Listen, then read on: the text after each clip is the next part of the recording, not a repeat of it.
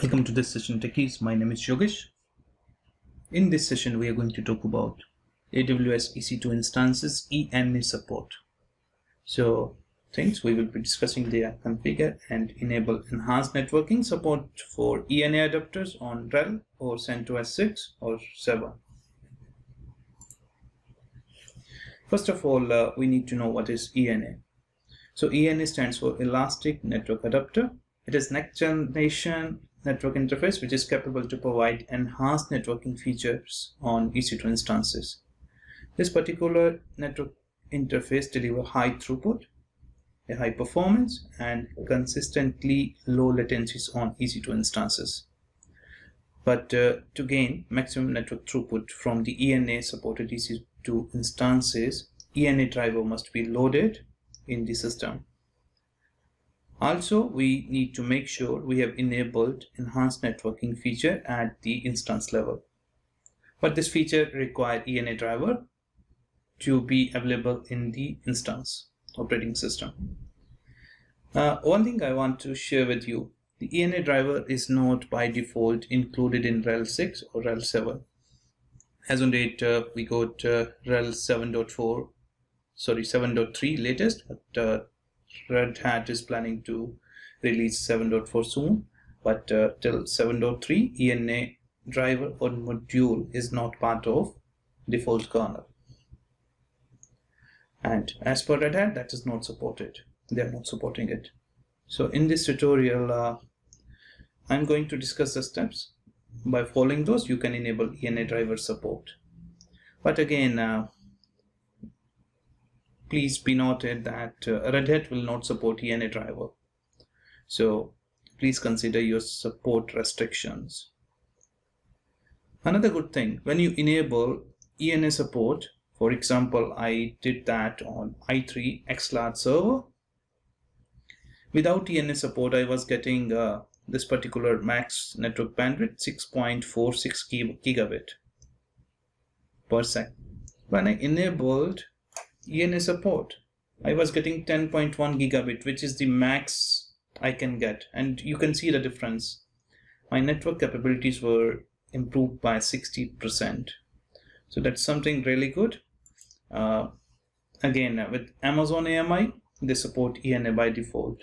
With Ubuntu, I'm not sure what's the Ubuntu standard, but again with Red Hat, that is something which is unsupported, and personally I feel that's very bad.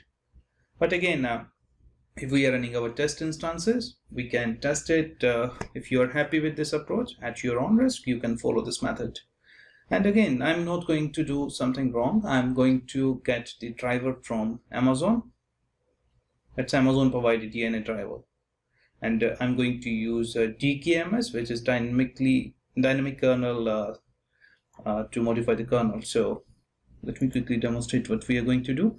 Here I will be following these steps. First, I will be enabling dynamic kernel module support, and that part is Dkms is part of EPL repository. So first I will be adding EPL repo on my Linux machine. After that, I will be downloading Ena driver. Before that, I will be running kernel level installation. Then using git clone, I'm downloading the latest Amazon driver for Ena. Then I'm going to follow this particular procedure. Once everything is done, I will do mk init which will create my new init RAM disk. After that, I will power off my instance, because to enable Ena feature at instance level, instance need to be in powered off state, or you can say it need to be stopped in Amazon words. So after stopping it, I will run this command, EC2 modify instance attribute -- instance ID. Here I will type my instance ID, then -- Ena support. When I press enter, it will enable my Ena support. How I can verify whether that Ena support is enabled inside operating system? Simply I can run itool -i its0. It will tell me what is the network driver I'm using. If I'm using Ena driver, that's well and good. And that's our end goal. So let's quickly jump to technical session where I can demonstrate these steps to you. Okay, this is my Amazon Management Console. I have just launched one i3 large instance. This is the instance ID. This is the public IP. That's i3. So i3 basically supports Ena. If you want to know which particular instance supports Ena or which instances support SRIOB, which is another virtualization technique for networking, you can refer Amazon page where it describes all the instance types which support the particular features. So I'm just grabbing the public IP here. This is public IP. So let me connect to this instance now. Okay, so SSH EC2 user. I've already configured my own keys on all the EC2 instances. So I'm just logging in as EC2 user. Okay, I'm in. I'm elevating my privileges to root. Okay, I'm root now. So let me quickly perform these steps as I mentioned in my theory session. First thing, we have to ensure that kernel and kernel-devel, they are both on same level. Then only you can use Dkms in a good way. So let me quickly check that. Okay, so my kernel is on this particular 514. Let me quickly install Dkms first. Sorry, I want to install kernel-devel.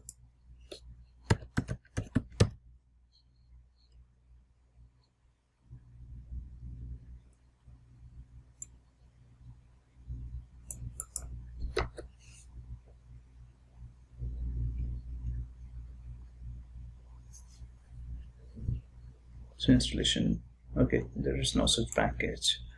I can install latest one, but before that I want to upgrade all packages on this system. That's better to patching. So I'm just simply doing yum update -y.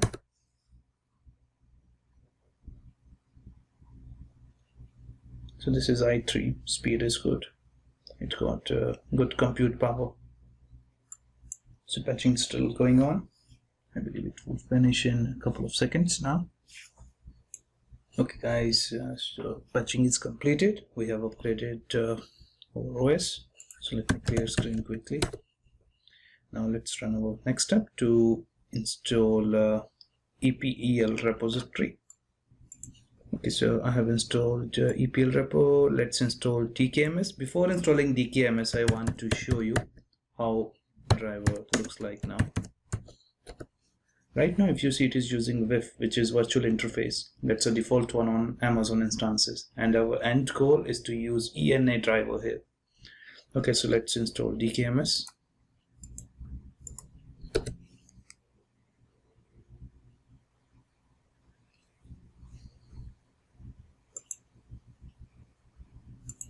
Okay, Dkms is installed, this one. So next step is to install kernel-devel package, and we have to install git because I'm going to do git clone from Amazon repository. That's the reason I'm installing git here. So git is installed, and kernel-devel, let me quickly have a look on kernel-devel.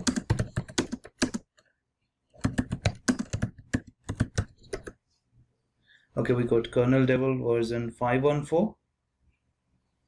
And the main package, which is kernel, that is same. So that's good. We are on same kernel. So it is matching. If you see, we are on kernel revision 514 and kernel-devel is also 514. So that's good. Next thing, I'm going to clone from Amazon's git repo. I'm just downloading the driver. It's downloaded. If you see this particular directory, Amazon drivers, I'm moving it to user source where I'm going to compile it later. Okay, it's moved. Next thing, I have to create a Dkms configuration file where I'm going to define the parameters for this particular driver to be configured. So vi skip I, here I'm adding these entries. These are the defined entries which I got from one of the Amazon tech note. Okay, so that's good. here this is the package version 1.0.0. That's again Amazon package. Okay, so this is done. Next thing, let's add the Amazon driver source code into Dkms. It's added, it's created symlink, so it looks good. Next step is to build this driver. To build it, Dkms build -m Amazon drivers -v version. Okay, here it gave error. The error is this particular development kernel can't found 3.10.0514. So reason being we are on kernel 514. Let's run kernel again. Yeah, let's grab kernel. Kernel devel 3.10.2. Okay, I believe I found the issue because this is the latest kernel which got upgraded with the patching. If you see, this is the old one 514, but the latest one is 514.10.2. so it means we have to reboot our server quickly. So let me reboot it. This is Amazon instance and that's i3. It may come up in 1 minute, so I'm just pausing this video for that particular duration. Okay, so instance is back up. Let me become root quickly. So I will start from same command which was filling this build command, because we have already added into Dkms the Amazon driver thing. If you see, build is completed this time, so that's good. Let's install it quickly. Dkms install. Okay, it is saying it's already done, so that's good. Let's create init.rd image using mk-init.rd command. So it is doing stuff.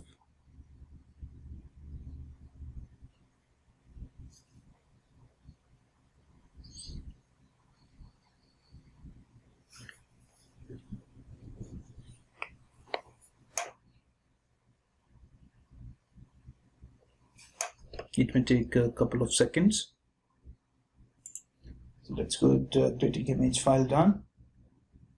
So it is going smooth as of now. So let's wait it to finish. Okay, it's finished. So it created this particular init.rd image file now for RHEL 7. Now next step is to shut down the instance and change or enable the enhanced networking support at instance level, basically at Amazon EC2 level. Before reboot, again, I have already demonstrated this thing with it too.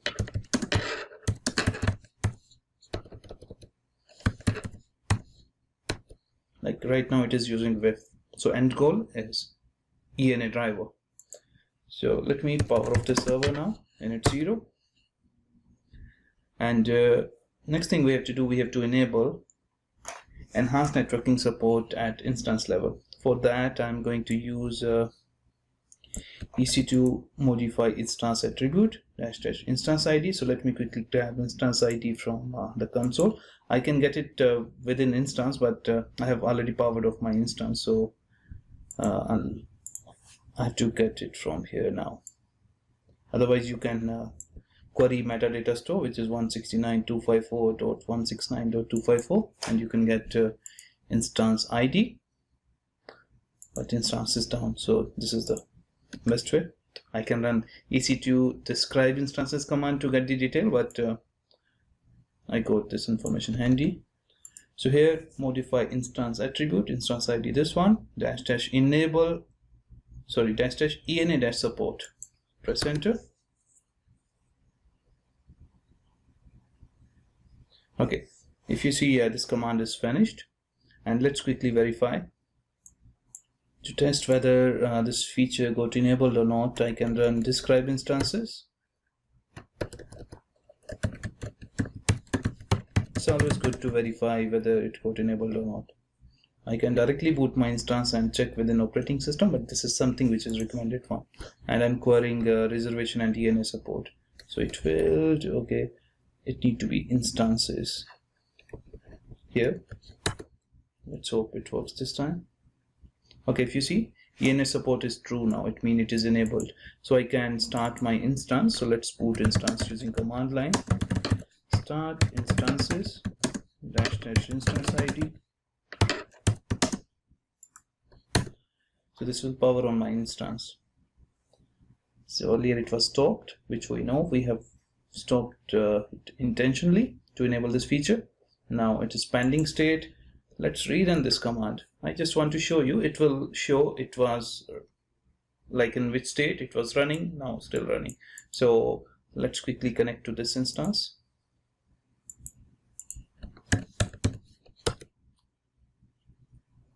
Maybe operating system is booting. So let's wait for a couple of seconds for OS to boot. This time Amazon changed the public IP of my instance because I'm not using my direct connector on my own VPC.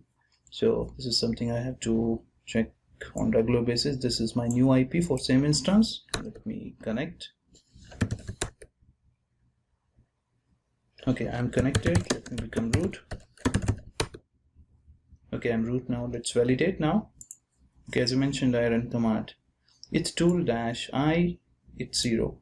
If you see now, driver is Ena. Earlier it was VIF. VIF mean virtual interface. This is Ena, which is enhanced networking adapter. So it means our goal is accomplished. We have enabled Ena support.